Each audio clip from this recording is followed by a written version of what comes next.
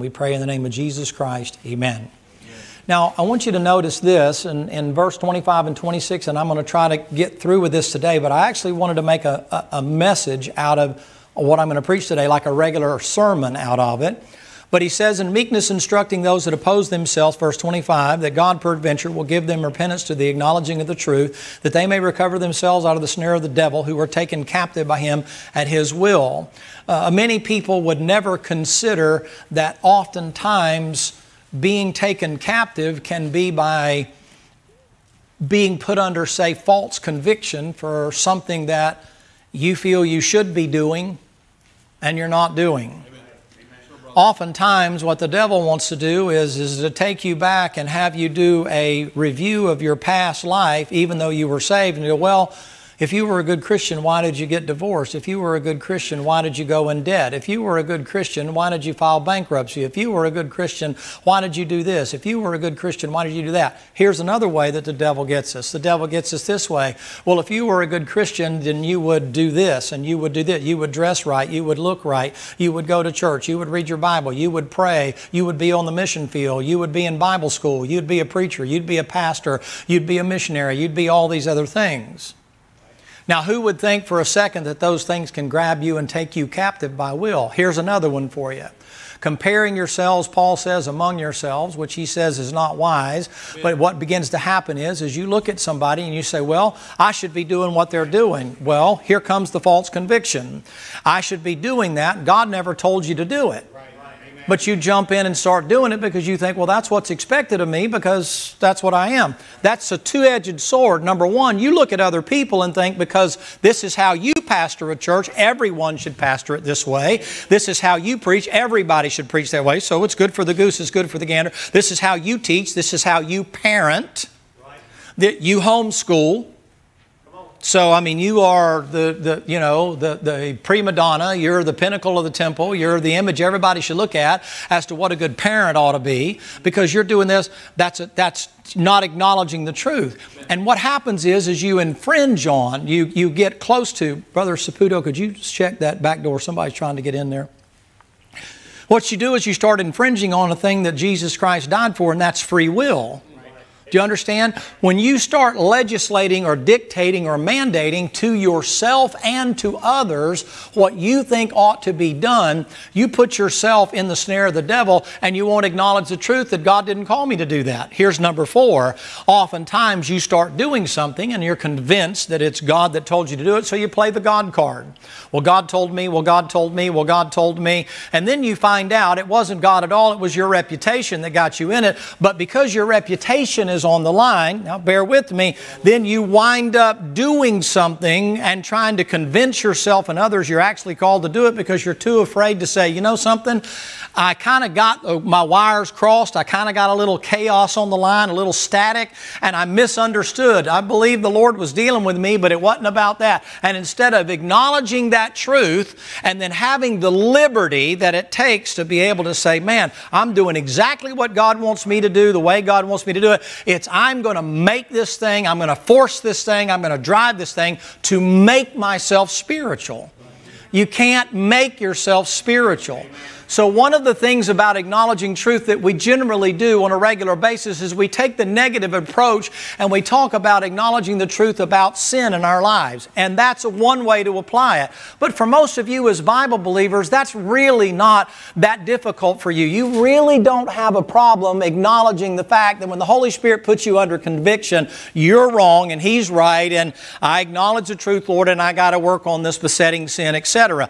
But boy, how many of us get caught up when somebody steps in and says, well, if you're really godly, if you're really a good Christian, if you're a good Christian man, a good Christian woman, a good Christian husband, a good Christian wife, if you're a real good Christian, this is what I really believe you ought to be doing.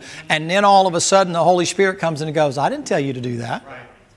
Now, there's certain things that line up, but what I'm trying to do is to give you the liberty that comes, not the license, but the liberty that comes with, I'm doing what God told me to do. What did Mary do? I just did what I could do. I couldn't be a preacher. I couldn't be an apostle. I couldn't be a disciple, but I could sure bring my bottle of alabaster and bust it on the head of Jesus, and He made a memorial to me for a reason, because the Lord wants us to pay special attention to the fact that she just did what God told her to do.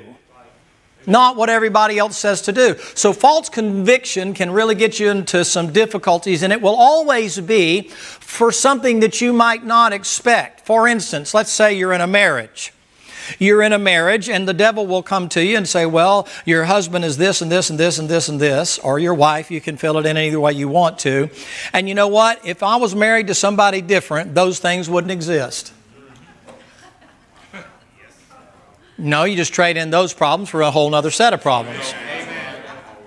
But you see, the devil tries to tell you that whatever it is that's upsetting you now, if you could get that pressure off of you, oh, it'd be better if I was just with somebody else. Okay, well, and sometimes you try that. And then it's kind of like, well, I'm better there, but I'm not better here. I kind of like the old one. Ladies, if you've been with somebody more than 6 months, you probably should stay with them because that's 6 months you've got invested in trying to make the change. And some of you are like, I've been trying this for 40 years and he still hadn't changed. So, but here's what you need to understand. The false conviction will come in and the devil will tempt you for things that are appealing to you in the sense they seem to make sense. Remember Genesis chapter 3, another passage I wanted to preach out of this morning. In Genesis chapter number 3, yea, hath God said, you shall not surely die. What does He say? Ye shall be as gods. So He says to this woman, you're being discriminated against. You're being put down. And by the way, until the fall, there is nothing in the Bible that she was in subjection to her husband. Him having the rule over her came after she chose to listen to the devil. See, it's a trade-off. It's kind of like, listen, don't you want to be as gods? Don't you want to be smarter than everybody else? Don't you want to be smarter than your husband? Don't you want to be smarter than God? Because God's holding something back from you. And you know what she does? She goes, you know what? That sounds like a great idea. I think I want that. Listen, ladies and gentlemen, the grass is always greener over the septic tank. The idea is that if I could just have that, yea, hath God said, if I could have that tree, if I could have that tree. Wilderness of temptation, Matthew chapter number 4, he comes up there, he said, if thou be the Son of God.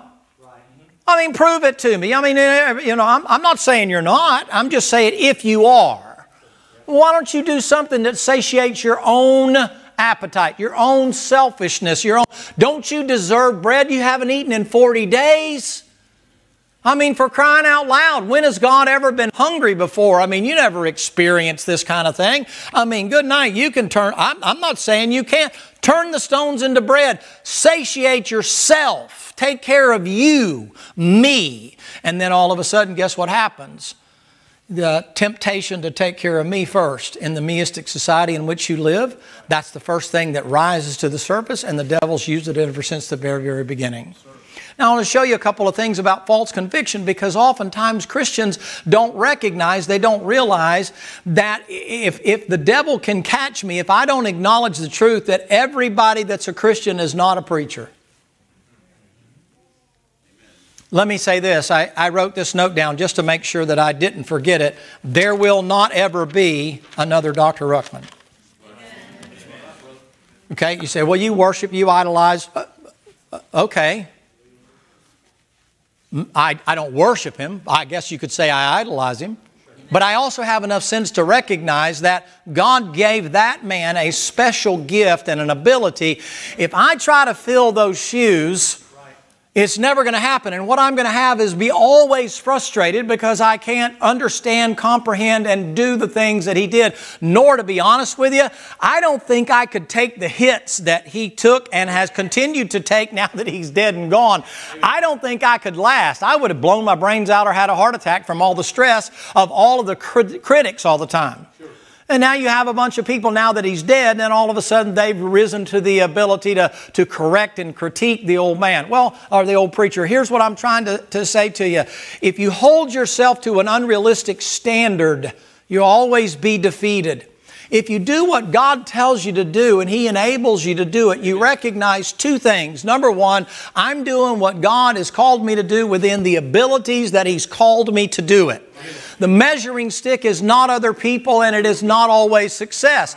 Jeremiah is in the Bible, but with the exception of Ebed-Melech and a few people that helped out, he never did anything for the nation of Israel. If you were to consider him in the ministry, he's the weeping prophet, but he was a flop because he never got him to turn around. Elijah had the same sort of a thing that happened. Moses for a long time messed up. Here's what you have to understand. Your measuring stick is not each other. Right. Amen. So I'm trying to help you to recognize that if you have the tendency to be introspective, if you have the tendency to be responsible, the devil will get behind you and use that responsibility to drive you to a point that you're always frustrated because it's like, I never do anything right. I'm never good enough. I can never be enough. And you know what can happen? It'll start coming out at other people. You actually have an inferiority complex. I'm not trying to wax psychological on you. You have insecurities and inferiorities. And so what happens is because you become a control freak and you become somebody that is so accustomed to dealing with all the details that it frustrates you that you can't ever seem to do enough or be enough, you begin to mimic or project that onto other people. Because your success is determined by how many people are doing it the way you do it.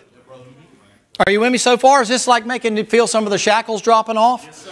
I mean, you should enjoy being a Christian. In Isaiah 61, one of my calling verses for going into the ministry is that He came to set the captives free, to turn the prisoners loose, to open up the jail bars, to take the shackles off, to get the straitjacket off of you. But oftentimes that straitjacket for you and I, ladies and gentlemen, it is not the fact that we're smoking, drinking, cussing, and chewing. Isn't it interesting if you listen to a lot of what's called hard preaching that it still revolves around stuff that we were doing back in the days of Prohibition? It's still preaching on drinking. Why? You guys don't drink, or smoking, or cussing, or going to X-rated, R-rated, PG-rated, whatever your rating is, movies or what. Now you get it brought into your own house. But my point is that that's kid stuff. That's not where you struggle. Right. What is a message on drunkenness going to do for you today? Brother Roger, can you kick the air on, please? I'm already wound up a little bit. This is what happens when you put me in quarantine for too long. I got so much I want to say. My head is way out there. My mouth's trying to catch up and it's already breathing hard.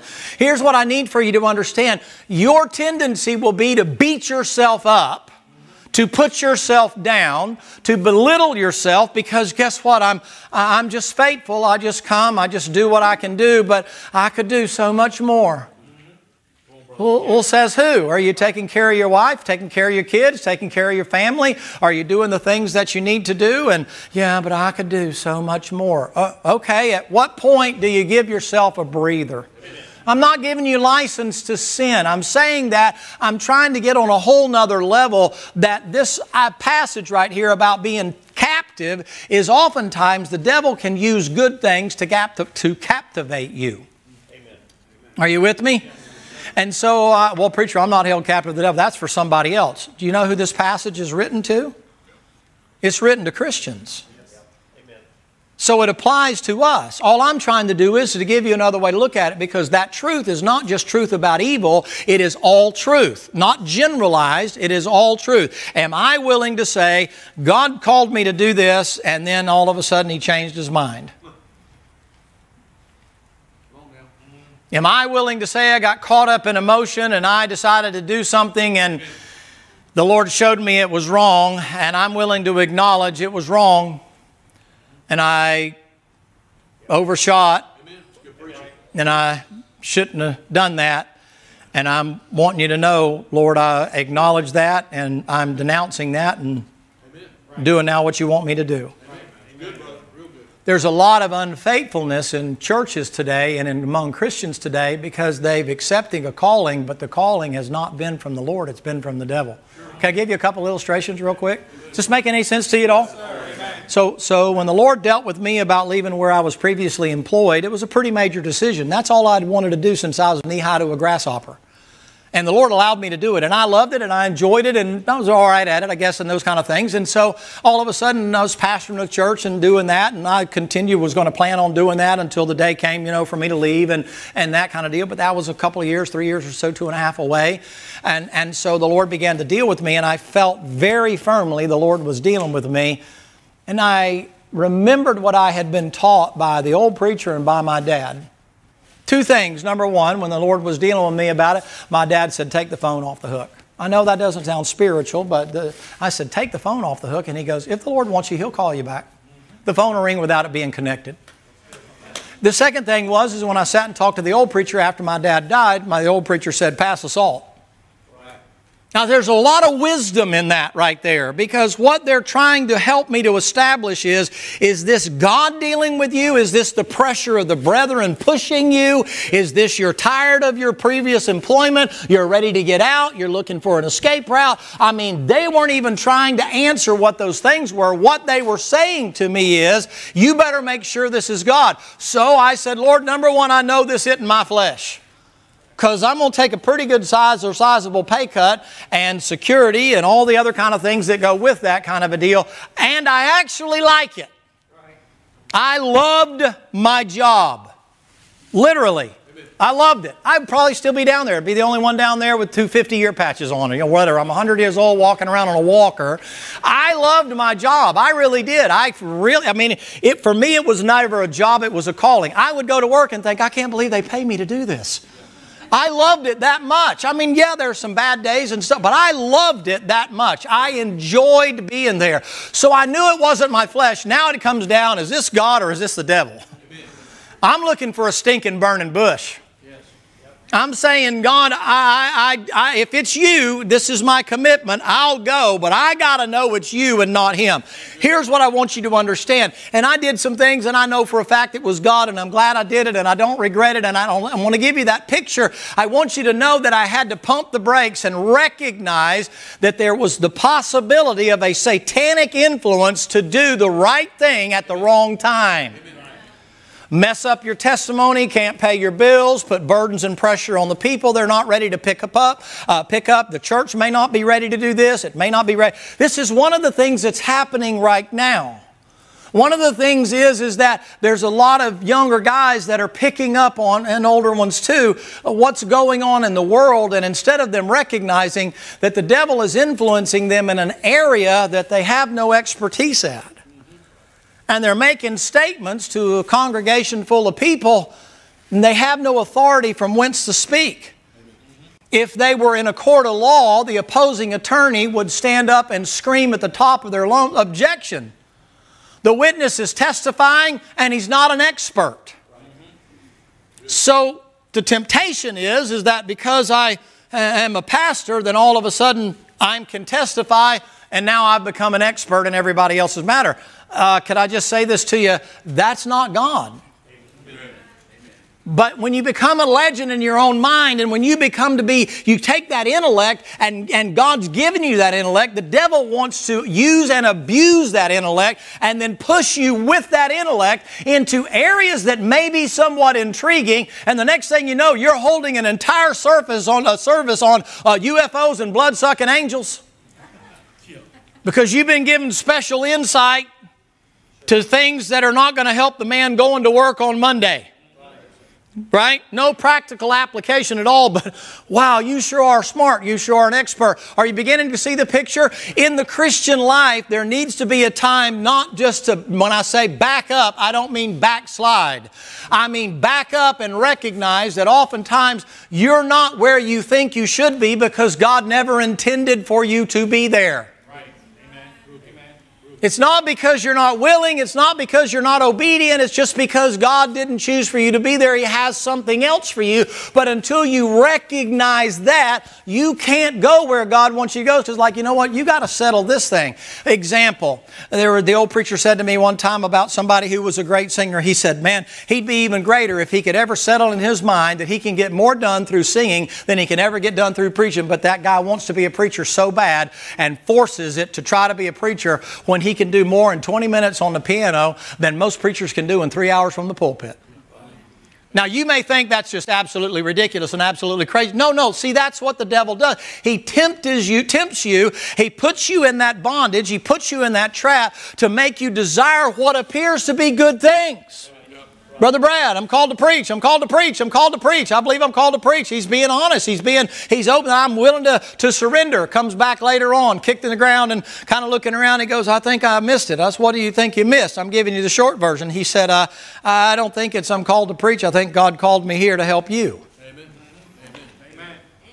But can you imagine where we would be as a church if he'd have said, I'm called to preach and gone off somewhere else to be a preacher? And then where would the church be as a treasurer? You say, what was it? Way back then, that was the devil saying, let me see if I can get him and see if he's too proud to acknowledge the truth. And so instead of him being your treasurer, he'd have been out there with frustrated ambition trying to make himself into a preacher, and God never called him to be a preacher. He can teach, he can preach, but that's not his predominant calling. You ask him that after the service. Don't ask him now. I'm too busy going. I got my mind going too fast. But you have to be willing to acknowledge that. You have to be willing to say, Lord, I recognize that may not be what you want for me. You say, what does that do? Keeps you from getting put in bondage. Keeps you from getting taken captive by the devil. You get in this idea where you get raised and you've always been taken advantage of and those kind of things. If you don't understand the fact that you now have a new father, you have a new mother up there in heaven. He said, when your mother and father forsake you, the Lord will take you up. And so the Lord now, you've been born again and you have a new father that doesn't make mistakes in your life. But if you cling so hard to the past and the abuses of the past and the difficulties of the past that it causes you to make the wrong decisions in the present, it's because the devil can take you captive anytime he wants because of how you were raised. Here's a good example for you. Illustrations. Making any sense at all? Yes, sir. Nod, make me feel better about it. Here's a good illustration for you. In a 12-step program, one of the greatest programs they say that has ever had some success. It's kind of only one of the ones that's ever been out there. But one of the things they have you do every meeting on a weekly basis is get up and acknowledge you're an alcoholic, even though you haven't touched anything to drink in 20 years.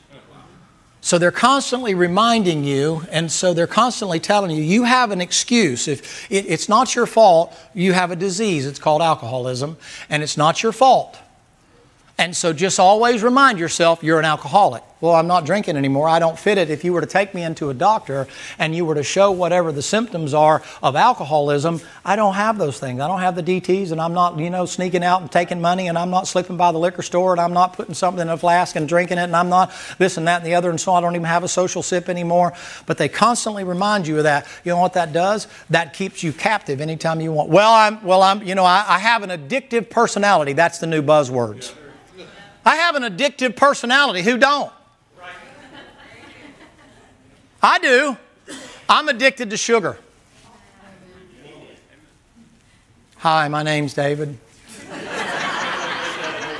I'm a sugarholic.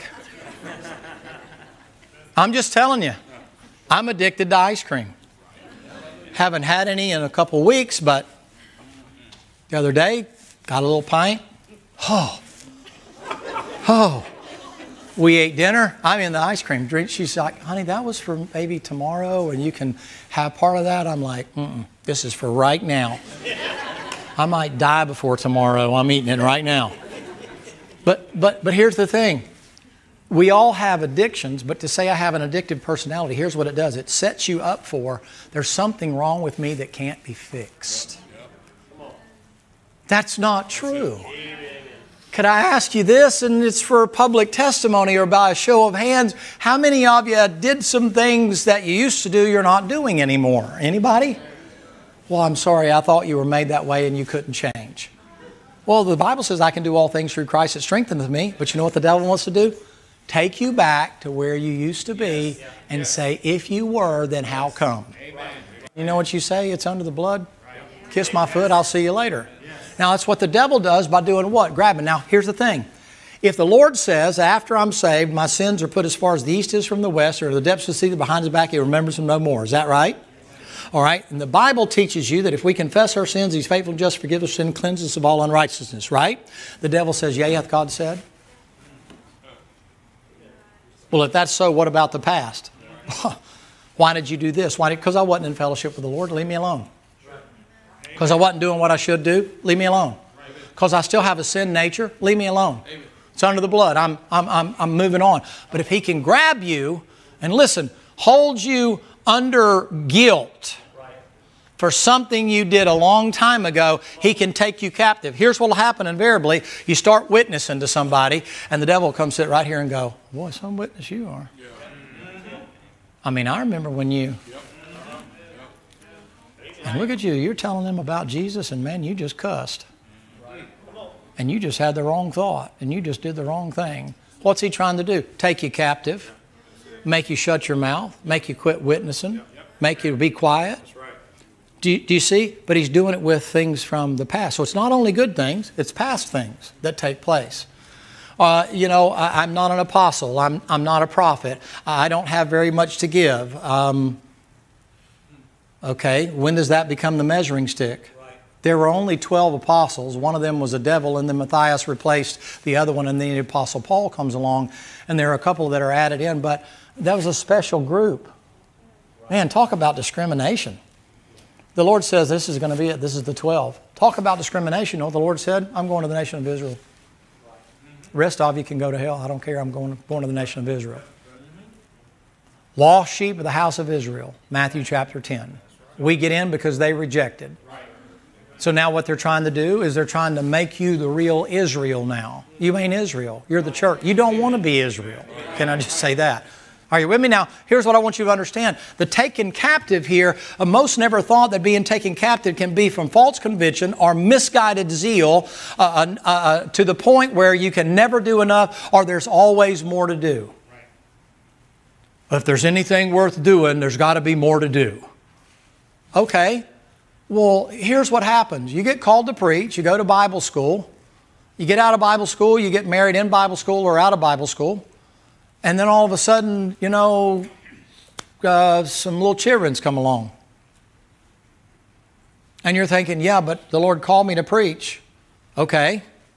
And I've been to Bible school. Okay. Well, then that must mean I need to be in the ministry. You got some mouths to feed. He that provideth not for his own is worse than an infidel. Now watch how it goes.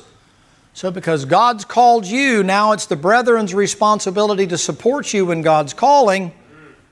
Or you get bitter at the brethren, and then every sermon you get a chance to preach, you're preaching on, you know, where God guides, He provides, and I'm doing what God's telling me to do. Are you doing what God told you to do? Don't muzzle the ox that treadeth out the corn. Right? And then the next thing you know, you have missionaries instead of missionaries. And they're living off the brethren. You've all thought it, I just say it. Trying to convince you that they really are called into the ministry and they really are supposed to be doing. And so now it's incumbent on you to take care of them and finance their dream. That's false conviction. That's misguided zeal.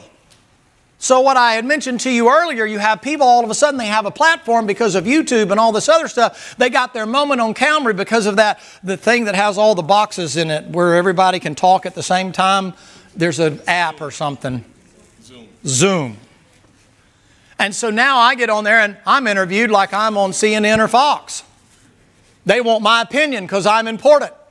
I'm somebody. Let me convince you that I'm really called of God and this is God using His vehicle to have me in a position to speak with authority to my 12 people of this is what God's doing in the nation of America.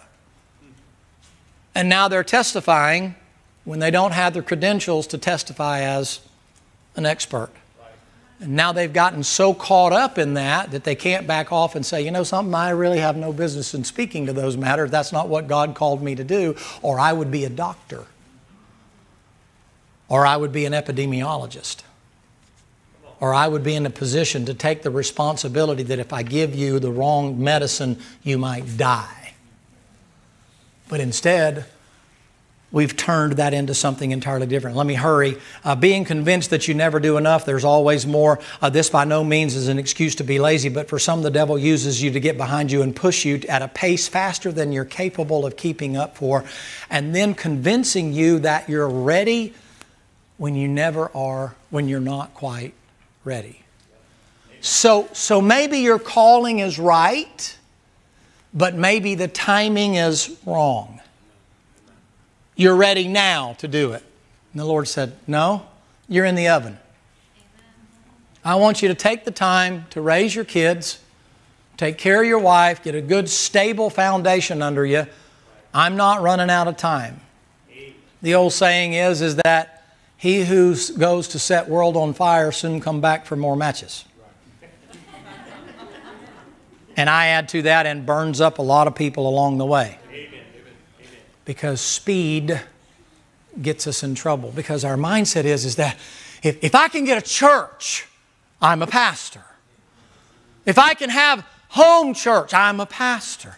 If I can go across the border from Florida to Georgia, I'm a missionary. We look for a label, right? And so therefore it justifies what it is we want to see ourselves to be. And the next thing you know, we're operating outside of our ability. And that leads to a huge amount of frustration and a lack of confidence, not just in the pulpit, but in what you're doing. There is nothing worse than seeing two kids who think they're ready to be married, but they're in lust, not love. And to think you have no idea what you are fixing to get yourself into. You just want to get married so you don't get whacked by the Holy Spirit by being under conviction for fornicating before you got married, and you're getting married for the wrong reasons. And when you recognize all of a sudden, young man, you got to get up the next morning after all that's over and done with, and you got to get a job, and you got to pay bills, and you got to fix things and do things and that kind of stuff. All of a sudden, party time is over, and welcome to the real life, 2 ammonia capsules up the nose, and you're going, I didn't know all this. I have kids. Yeah? Kids are a blessing, but they're a responsibility, aren't they? Y'all kind of go, yeah, well, you know. No. You want to man up? You had them. She carried them. You had them. You contributed to that, unless the Virgin Mary's here. And she's not a virgin anymore, but I just simply want to say to you, unless the Virgin Mary is here, you have a responsibility. You brought a life into the world. It's not just taking care of an animal, you're taking care of a human being. So you know what you have to do? You think, oh, well, I got to abandon them because I got to go for God. You better take care of them. Do what's right to do, or you get yourself out of order. Do you understand? That's what happens to you. That's why I don't ever want to put that kind of pressure on you, because I don't want to be a tool of the devil. That's why the Bible tells us, lay hands suddenly on no man. In 1 Timothy chapter 3 tells you, not a novice. That's one of the things that gets more Christians in trouble than anything else. It's not smoking, drinking, cussing, and gossip and slander and all the other things that can happen in a church. It's people with frustrated ambition trying to be something God never called them to be. And they miss God's calling. And then they have to operate under their own power instead of the supernatural power of God. If God calls you, He enables you to do it. And what He called you to do may seem impossible to others, but it's easy for you. Because God is the one that enables you to be able to do it. You can't do what God called you to do under your own power. Otherwise, you will take credit for doing whatever is accomplished or for getting whatever is accomplished. Do you understand? Excuse me. So that didn't go, but just right there. Don't anybody walk in that area for a few minutes. And if you do, don't lick the bottom of your shoe. So listen to me. Let me relieve you of some of the frustration that oftentimes conviction can be false conviction. Job's 3 friends are my last illustration here, and I've got to close out here because I'm going to run it a little bit behind.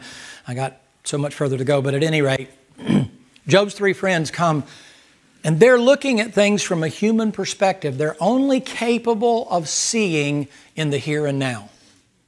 Are you with me so far? They can't see into eternity. They can't see into the future. They can't see what God's doing in Job's life. Now, we can because we have a written record of it, right? So God wrote some things down for us to be able to read, and so we get supernatural insight through the Holy Spirit and the written pages of the Bible. We get that thing that they didn't have, that vision, that idea of things that they couldn't see. All 3 of those friends come in there and they say, Job, we know what the problem is. You.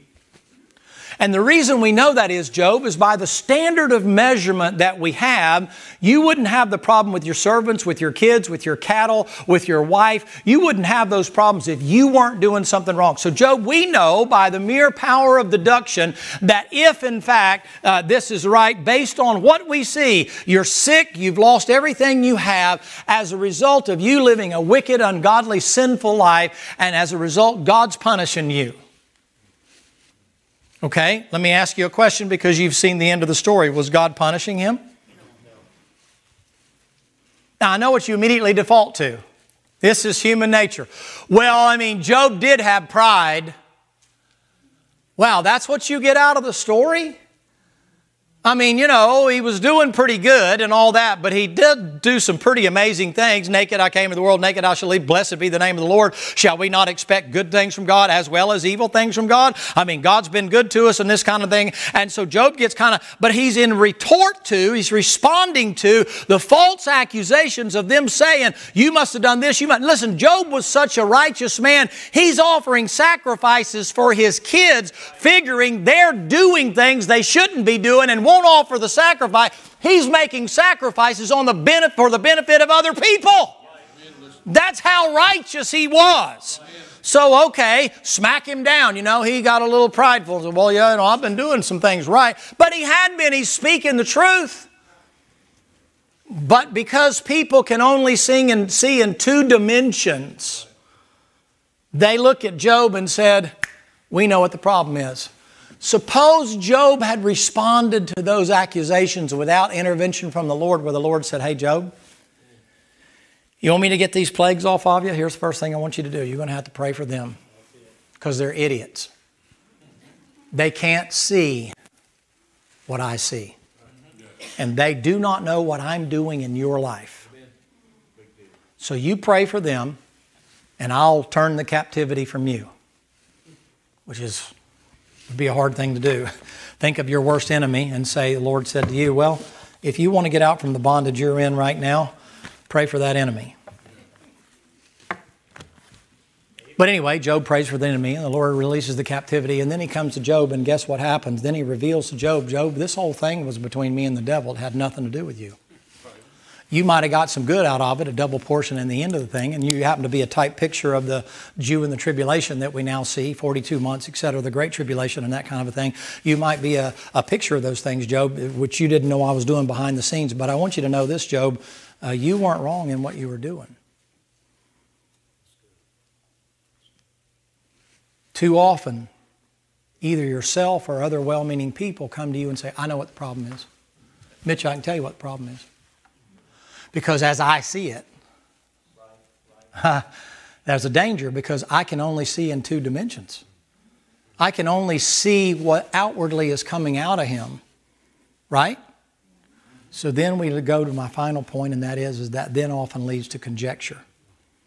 If there's nothing that we can see, we have to begin to assume and make up things. Well, I think the reason so-and-so got sick, even though they seem to be really good people, yeah, must be, you know, God heard what they said in secret and hammer time. I'm just saying, seems awful strange, you know. Could have asked you a question. How about the Apostle Paul?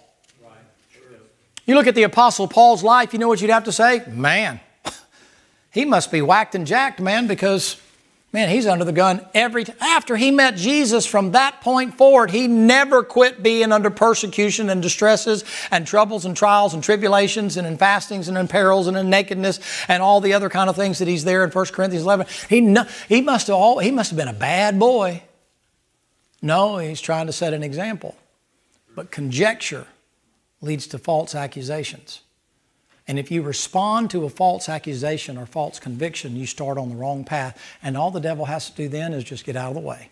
Your human nature will carry you as far as you need to go down that path and away from what God wants you to do. And that's not just in spiritual things, it's in practical things on a regular basis.